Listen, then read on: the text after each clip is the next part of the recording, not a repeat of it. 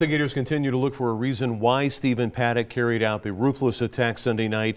We're taking a closer look into his past. As Contact 13 Chief Investigator Darcy Spears tells us, his planning may have involved another large Las Vegas music festival. We got a tip early this morning that's now been reported by multiple national news outlets. Stephen Paddock reportedly rented a high-rise unit at the Ogden overlooking the Life is Beautiful music festival just 1 week before his deadly shooting rampage.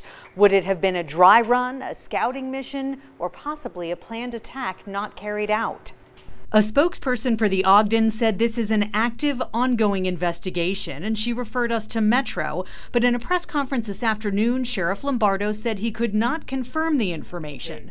Former FBI agent Brig Barker, who we spoke to via Skype, says this is exactly what investigators will be looking for. Was he checking out other hotels? Was he looking at different floor levels? Was he staying in any of the other rooms at different levels to look at the vantage point? Barker, who profiled the Pulse Nightclub shooter in Orlando, said the attack at the Route 91 Music Festival looks to have been meticulously planned.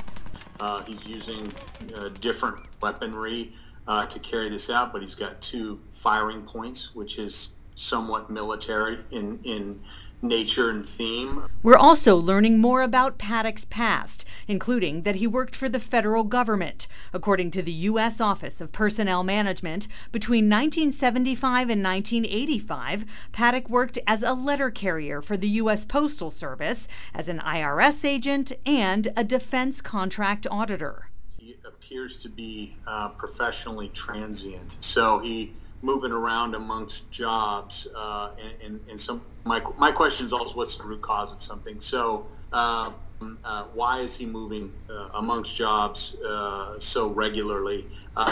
Is it that he had this antisocial behavior, that he just couldn't get along with people and kind of ran into a wall, and either he left because of challenges there or he was asked to leave?